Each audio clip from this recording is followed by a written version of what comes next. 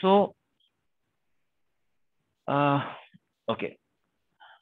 Many times what would happen is there could be a very big load that could be there on the output. But your logic stages, the number of logic stages that you have is only say N1. But to get the least delay, you would need N stages. Then what is recommended is that in the first few stages, implement your logic. And in the final N minus N1 stages, simply have inverters. Why do you think this is a recommendation?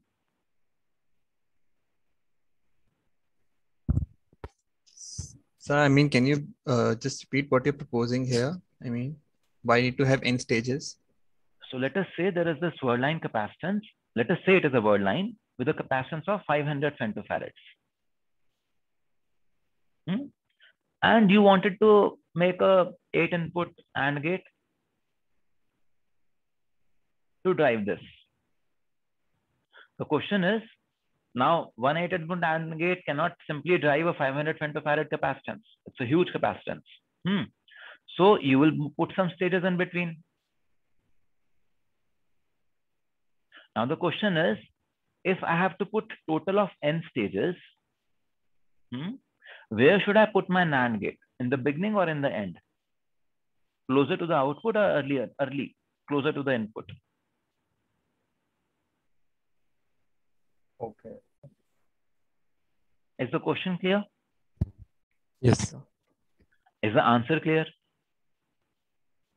So logic at the beginning and then inverters. Yes. Now why?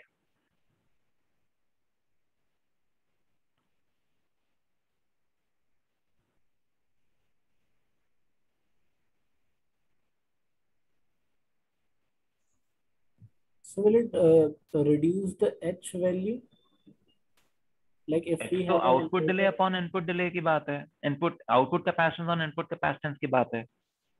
Yes, sir. So in the case of a NAND, the Cn would be greater as compared to the inverter. So I will size it smaller. I will make the W smaller. Okay.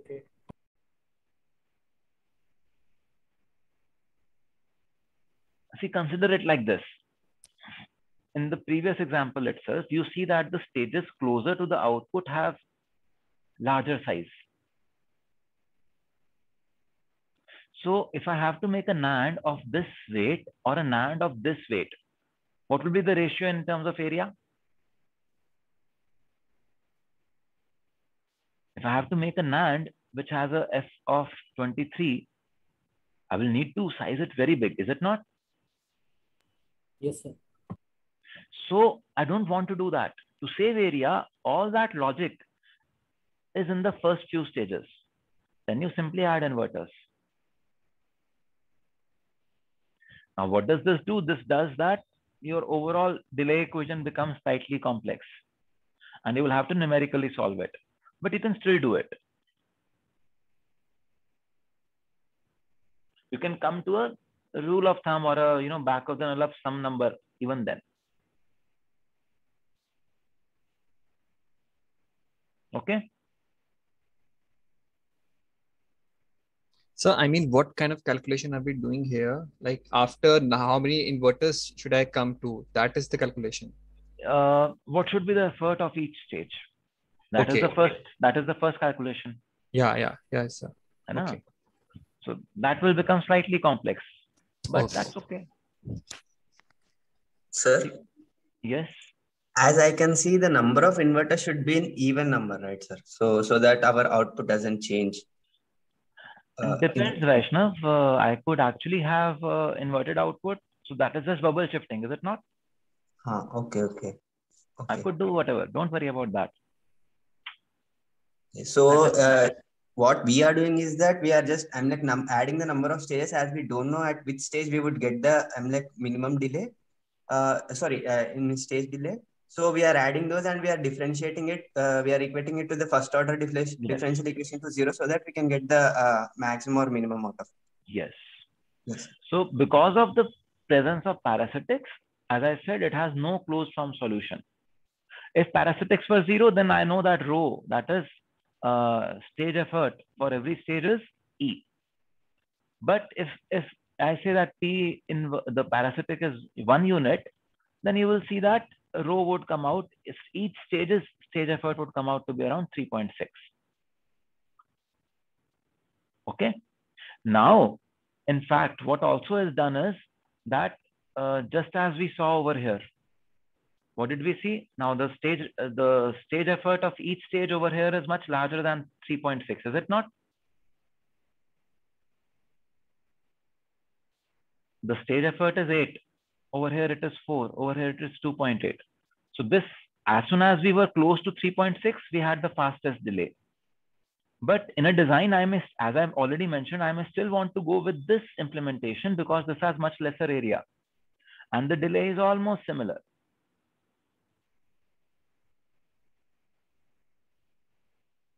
Are you able to see this?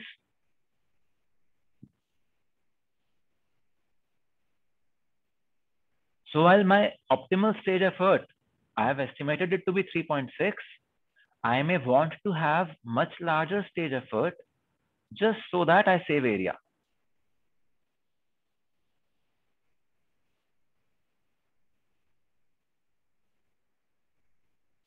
Friends, some acknowledgement? So this last part, I mean stage effort of here, it was number of area and delay, right? So what stage are you talking about? Each stage. No, I'm talking about F. The small f. Yeah. Is 8 over here. Yes, sir. What is the area of this block? Yeah, 9. This stage effort is 4 over here, which is close to 3.6 that we just calculated. Yes, sir. What is the area over here? 25. 20. Yeah. No, 21. 21. Yes. Sir. So I increase my area more than double to get a delay improvement of something like 15%. Right. If I am going for a high density design, I may rather say that, okay, I don't want the best optimal ratio. I will go with this. Yeah. Yeah. Yes. Sir. Huh? Yes, sir. So logical effort over here is telling me what is the optimal thing. But my design constraints may anyway push me to a different direction. So I may decide differently. Yeah, like you said that we need to have in stages kind of thing. Yes. So what we are essentially, so, and you know, if you keep the stage ratio between 2.4 to 6, you will get a delay within 15% of the optimal. हमने तो 8 करके देखा तब भी almost optimally आ रहा था, 15% आ ही रहा था, 16% आ रहा था. You saw that? In this example, the stage ratio is 8. The stage effort is 8. But even then, I'm getting a good result within 20% of that. है ना? So do not get finicky or paranoid about keeping the stage ratio of 3.7 because that is 3.6 because that is what you found is the best in the logical effort analysis. You will see, depending on your design constraints, you could keep a very wide range of stage ratios. And you will still be almost optimal. So mother, you are so worried about कि मेरा parasitic नहीं आ रहा, ये नहीं आ रहा, वो नहीं आ रहा. You see, we wanted to get a feeling, an intuitiveness about all of this, and that we are able to get. Are you able to see this? Yes, sir. So, and this sensitivity analysis, this rho greater than 2.4 less than 6, we are talking about the exact simulation thing, or we're talking about this is the numerical analysis thing even now. But simulation will give you something similar. You will see